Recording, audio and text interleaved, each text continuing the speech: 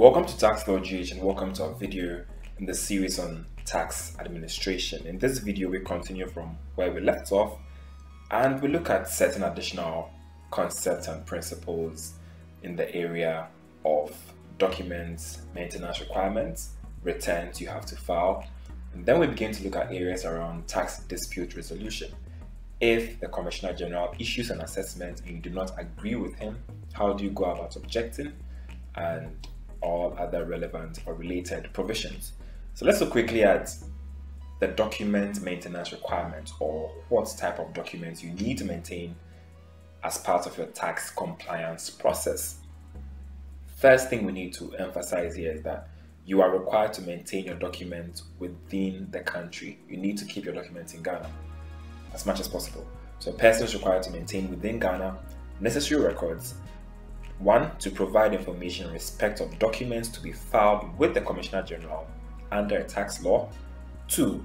To enable an accurate determination of their tax payable under any tax law.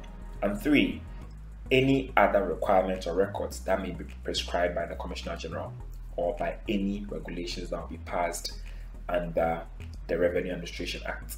So it's important to remember that the law stresses on keeping documents in Ghana. It's important to have your documents maintained within the country. We are saying for the purpose of this, your necessary records will include a number of things such as underlying documents, however described in the nature of receipts, invoices, vouchers, contracts, or in the case of electronic records, any medium by which the information can be extracted. So you need to ensure that every transaction you enter into, that will have a tax implication, that will have a tax impact. Any dealing, any contract you sign, any payment you make, ensure that you keep accurate records. Don't forget that our Companies Act of 2019, Act 992, also has certain document retention requirements for companies. So this is an offshoot.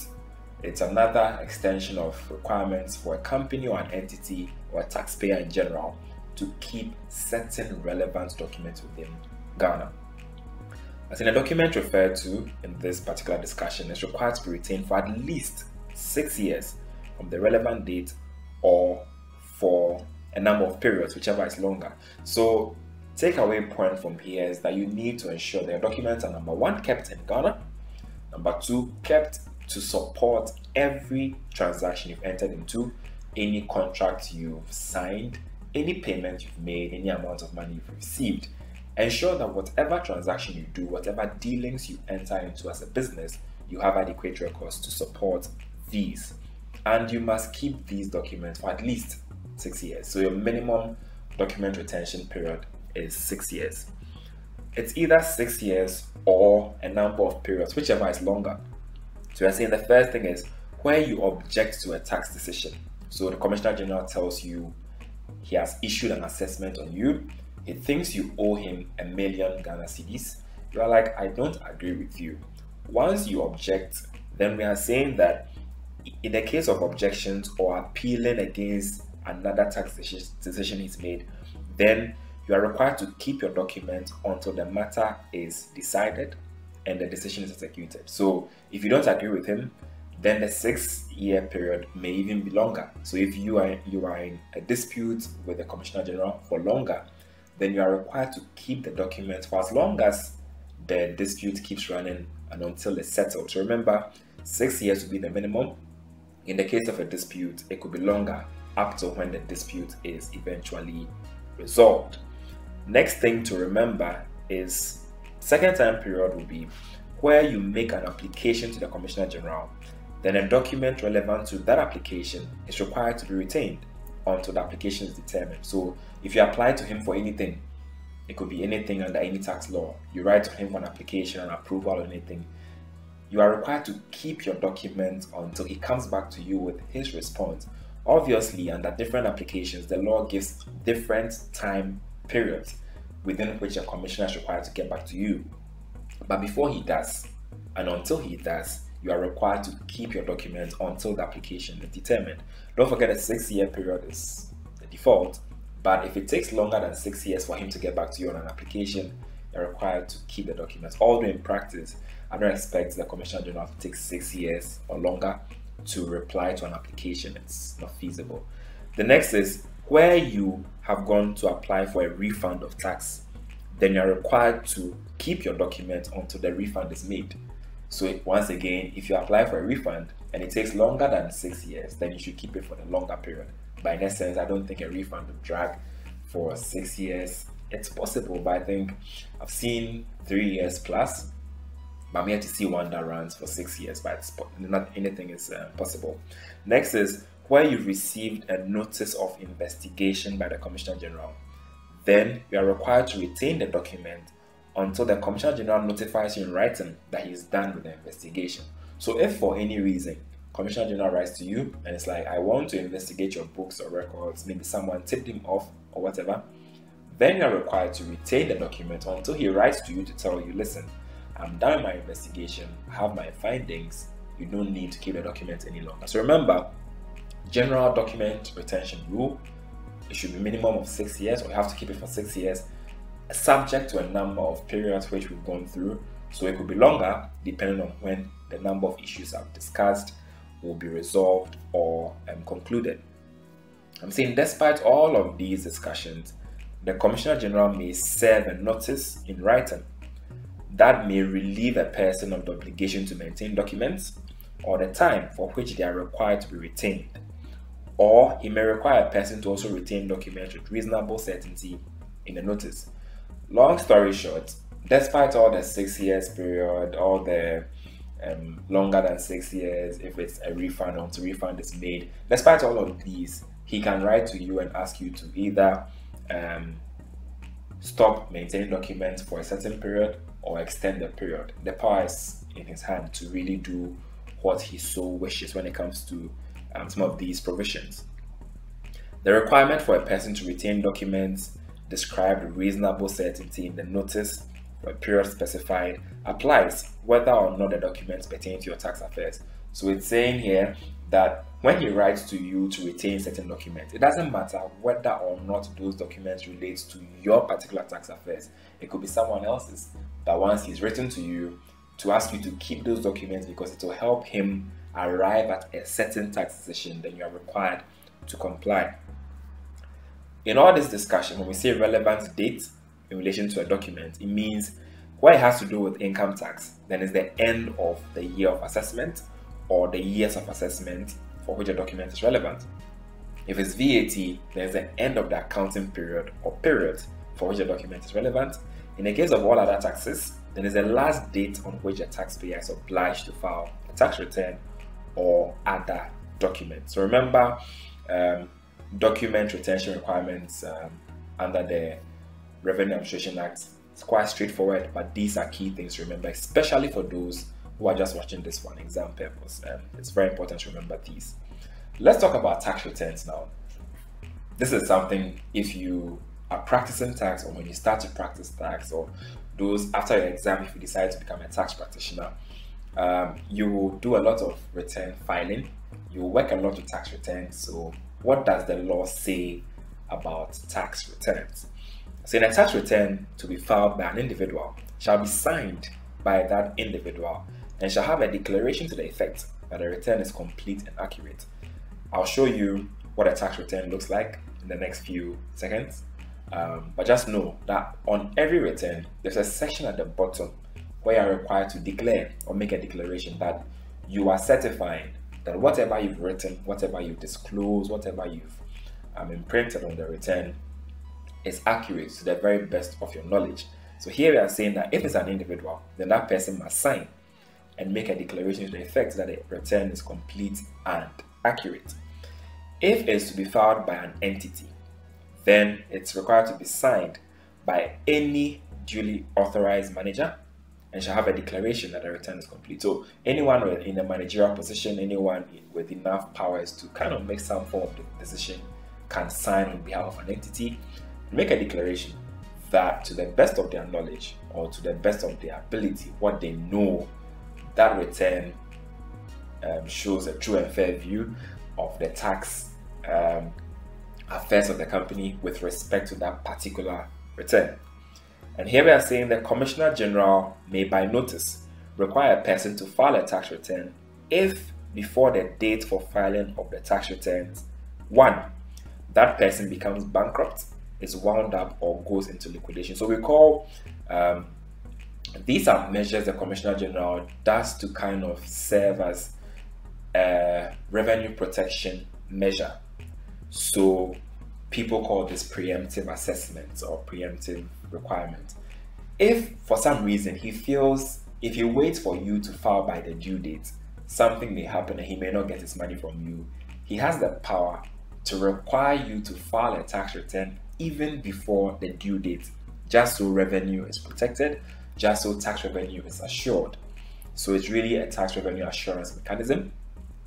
If for any reason, number 1, Commissioner General has a reason to believe that you may become bankrupt, you may wind up, or you may go into liquidation, he may require you to file a tax return even before the date is due. So for example, if you followed our VAT series, you would have realized or you'd have learned that VAT returns and National Health Insurance and Ghana Education Trust Fund levy returns are due on or before the last working day of the subsequent month to which the return relates.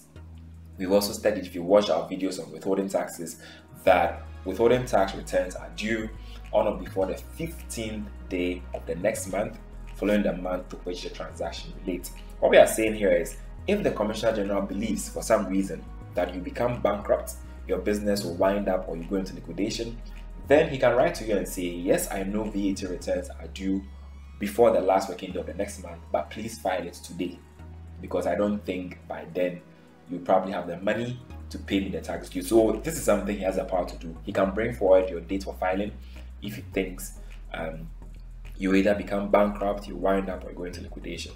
Next is, if the Commissioner General believes on reasonable grounds that the person is about to leave Ghana indefinitely, he has a feeling that if he doesn't get you today to file your returns today, to make payments today, you may leave Ghana forever, then he can do that today, even though the date or the due date for the return is not yet here.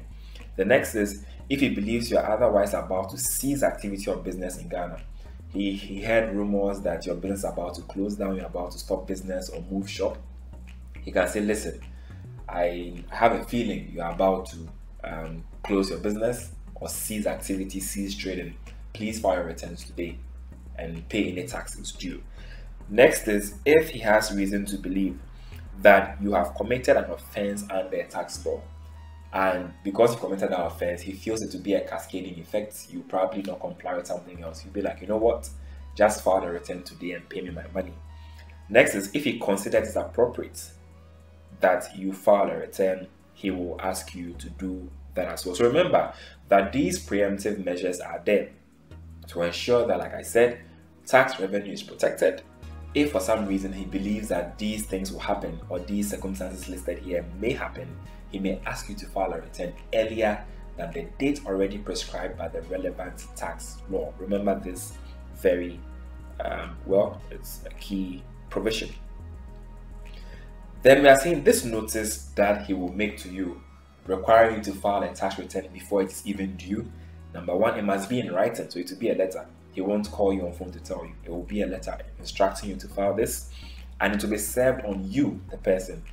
It will specify a number of things. It will specify, number 1, the period or part of the period or other events to be covered by the return. So he'll tell you, file a return for maybe January to March or April to December. He'll tell you the specific period. If it's just 1 month, he will let you know.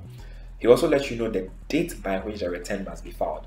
So he'll give you a date to be filed. He will create a new deadline for you aside the statutory filing deadline, and you must comply. If you don't, you'll be liable to the same penalties, the same interest as someone who would have flouted the usual deadline. So he brings forward your deadline for whatever reason because he feels revenue is at risk and you must comply to the letter, or else you'll be in big trouble.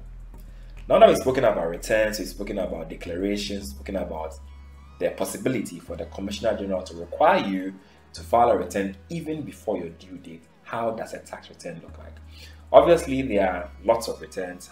If I say hundreds, maybe I'll be exaggerating, but there are lots of tax returns. I'm showing you just two. On the left, we have a company self-assessment return. This is really a revised assessment. So when we begin to look at details around company taxes, we'll pick returns and I'll show you how returns are completed. But for now, just notice how a return looks like. On the right, we have a VAT return. You can hit the pause button and try to zoom in. You realize at the bottom, they all have a declaration and it shows the person's name. So you put your name there, you make a declaration, you state your position, you sign, and then you write the date. This is the declaration I was talking about. This is you saying, or this is you certifying that to the best of your ability, everything you've put on a return is accurate.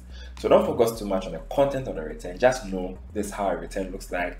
It has a GRA logo at the top. It talks about the name of the taxpayer, your tax identification number. Remember when we're doing tax identification numbers in our previous lecture, we said that you are required to state your tax identification number on every single document, every single return you file with the Commissioner General under any tax law.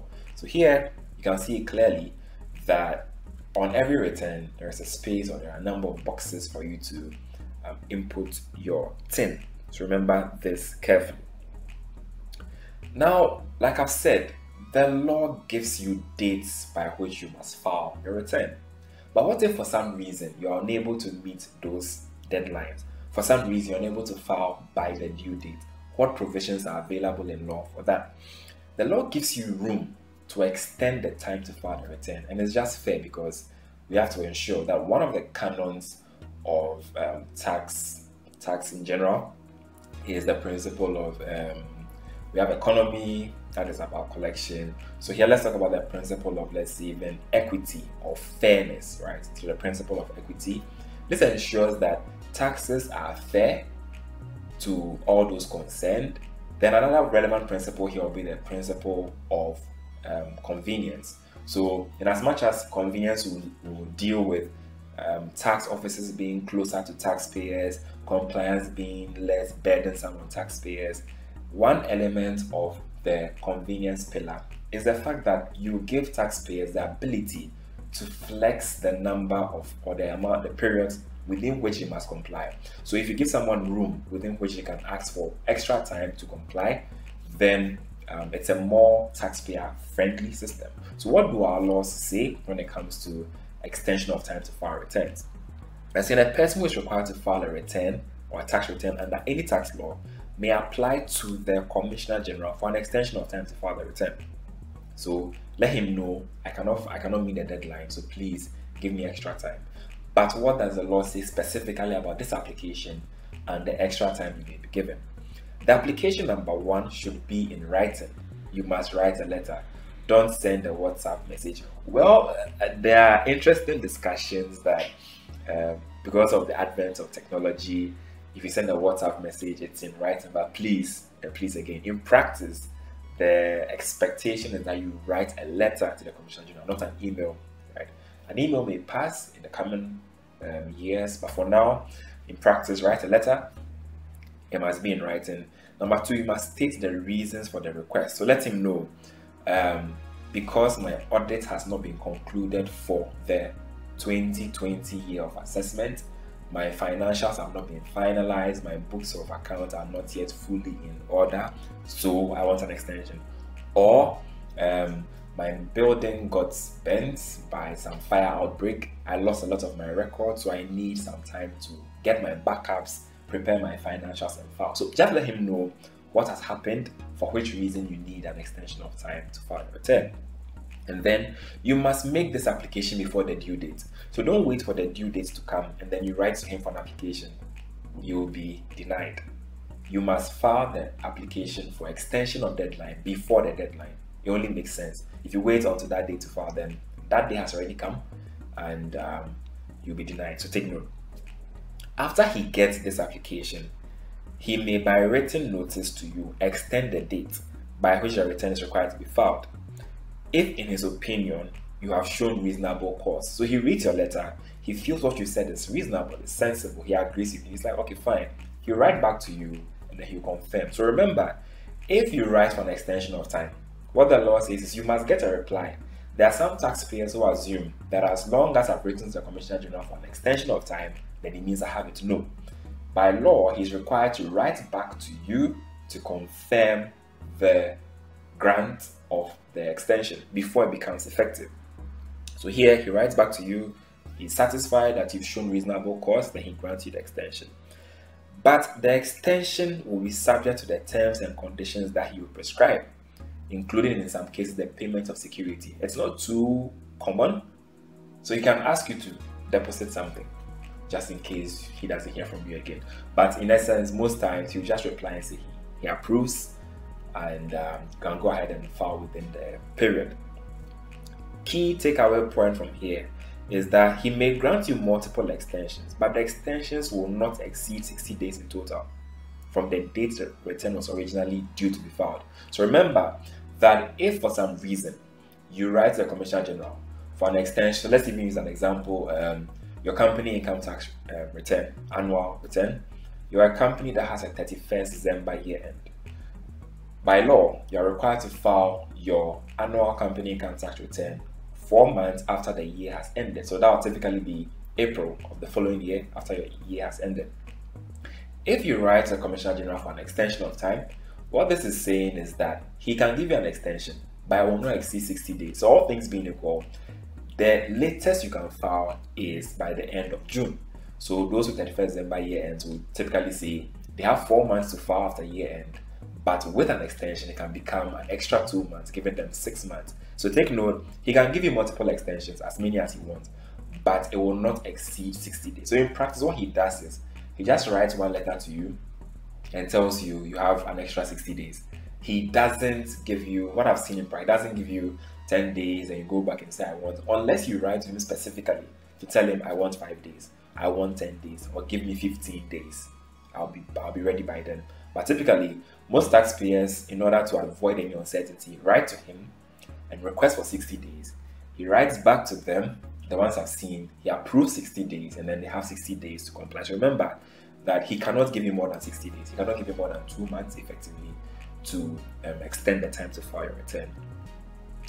Then, what you need to remember, most importantly, is that when he grants you an extension of time to file the return, it doesn't change the due date for payment of the tax. Very important. If the tax, so let's say the return was due on 30th April and you had tax to pay on that particular date, what this is saying is you must pay the tax. So this is extension of time to file the return, not extension of time to pay the tax. There's a separate provision for that we'll cover in subsequent video on the same in this same series. But remember that if you write for an extension of time to file a return, it is only the return due date that has been extended. The date for paying the tax still remains that due date, so you must pay the tax. What this effectively means is, if you write for an extension of time to file a return, on that same day, go and pay your tax and tell him, I'll bring the return later on. So, key thing to remember here is that when you get an extension of time to file a return, it doesn't alter, it doesn't change, it doesn't vary the date that the tax is originally due. You must pay on that due date. What happens, or what are the rules around when you fail to file your tax return on time? Where a person fails to file their return by the due date, as prescribed by any law, the Commissioner General has the power to appoint anybody, another person, to prepare and file their return on your behalf. Yes, he can do that. So you are required to file a return on the due date. You don't do it. He has the power to appoint someone to prepare the return on your behalf and file the return on your behalf. He has that power. Then he shall make an assessment of your liability, your tax liability, as required by the tax law, including by way of something we call an adjusted assessment, which we'll look at shortly. And for this purpose, he can use any information that he has available to him, that he got from the person who filed on your behalf. Like, he can make someone file a return on your behalf, and he can use information reasonably available to him to assess you. So if you said you are not going to file, fine. He will use the information he can gather to file, assess you, get someone to file the return on your behalf and say, you owe $1 million or 1 million cedis, come and pay today. So remember, he has a lot of power. Then when you file a tax return after the due date, then this has no effect on the tax decision of the Commissioner General, including an assessment. So a tax return that you file after the due date or in any other manner, it has no effect on a tax decision that the Commissioner General has made on your behalf. So remember this as well. Then despite all of this, he shall take a tax return into account in deciding whether or not to issue an adjusted assessment. So if he wants to make a decision to change your assessment, to adjust your assessment, he will take into account any tax returns that you filed or that you've probably made plans to file. So whatever information he has available, he will use that to assess you. What are the rules around you correcting your tax return? Let's say you file a return, you realize you made a mistake. Are you able to go and amend it? Yes, you can. You have the right. The law gives room for you to do that. What are the specific provisions around correcting an already filed return or an already filed information or document to the Commissioner General? By saying if the Commissioner General is not satisfied with the tax return filed under a tax law, then he shall use appropriate powers, including those under section 33-36. What do you find there? Those sections cover access to information, rights and obligations of a possessor, notice to obtain information, and an audit. I'll cover all of these shortly. And assets to obtain further information as is necessary to make an assessment. So if, from his perspective, if he feels that he is not satisfied with what you filed, he has room to use other avenues to get a correct information or get correct or verified information relating to your tax affairs. Then we are saying a person cannot or shall not amend or correct a tax return they filed with the Commissioner General after the due date for filing without the permission of the Commissioner General. So it means you can amend your previously filed return, but you can't do that without the Commissioner General's permission. Where you discover, for some reason, that the information you've submitted to the Commissioner General in a tax return is incorrect or is misleading in any material respect, then you are required to write to the Commissioner General, ask for permission, and then he will allow you to correct your return. So remember this, very important. There's room to correct a previously filed information or return, but the Commissioner General must give you the go-ahead, the permission to do this. Very important to remember. Next is, let's talk about audits, tax audits. What are the provisions around these? The Commissioner General may, in exercise of any power he has under the Act, audit the tax affairs of a person. He has power to do this. He may select a person for an audit, having regard to a number of factors. So the first is the history of the person with respect to compliance or non-compliance. If you are a very non-compliant taxpayer, he will audit you a lot of times. If you are very compliant, he will still audit you, but obviously, because something audit risk, you have a lower audit risk than the person who is non-compliant. So he looks at your history, how compliant have you been in deciding whether or not to audit you. Then the amount of tax payable, he will look at probably the amount of tax involved to see whether you are even worth auditing. If you are someone, very small business, tabletop, 100 CDs worth of tax payable, he won't bother because the amount of tax collected or to be collected is probably going to be less than the cost involved in auditing you, so he forget about you. Then the class of business that you are in, so obviously he focuses a lot more on the very high profit business, on the very priority sectors, the oil and gas, mining, extractive, those guys, financial services, the telecommunication guys. Like, he focuses a lot more on them than other retail business, even though he also recently is focusing on very small businesses as well. Then any criteria he's developed under compliance management plan, which may include random selection of returns for audit. So if he wants to, he can just randomly pick any return and say, let's go and audit this guy. He has the power to do that. Or other matters that he may consider relevant for ensuring collection of tax. So he looks at a number of factors in determining who to audit. That is what you need to take away from here. Still on audit, I say that a person who has been audited may be re-audited if there are reasonable grounds particularly having regards to the matters referred to in this section. So remember that he can re-audit you, and in practice what happens is sometimes taxpayers are audited multiple times. And just an update for those who are interested in what is happening on the ground, the GRA instituted a body or unit called the Tax Audit and Quality Assurance Unit. So they are there to ensure that audits conducted are efficient, number one, fair to taxpayers, and done to very high standards of audit or tax audit. So there's a unit in there to probably prevent things like multiple re-audits, stress on taxpayers, and all of that. And then if you remember, if you watch the first video in this series, when I spoke about the structure of the Domestic Tax Revenue Division, we said they now have area offices. If you remember, we said we have a large taxpayer office, we have area offices, and we have taxpayer service centers. The area offices will now have centralized tax audit functions. So all of these will be there to ensure that audits are smoother, will prevent multiple taxpayer audits among several others. Then apart from this, Commissioner General shall give an advance written notice to a person to be audited. So this is true. He writes to you, he introduces those who come on field to audit to you. So in practice, he writes to you and say, we have decided to audit your accounts. It will cover 2014 to 2019. Your auditors will be Mr. Emmanuel, whatever, Mr. Jeffrey, this, Madam Vera, whatever.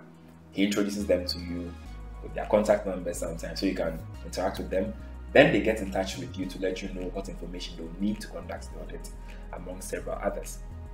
Then an audit may be conducted for the purpose of more than one tax law. In practice, actually, this is what happens. It's rare to see a tax audit covering one tax in recent times. They do something called a comprehensive tax audit, so you probably see one audit covering your payroll taxes or your PAYE, your employee taxes. It will cover withholding taxes, it will cover company income taxes, it will cover your VAT and the such. So remember that tax audits will or may cover a number of different taxes. So let's pause here.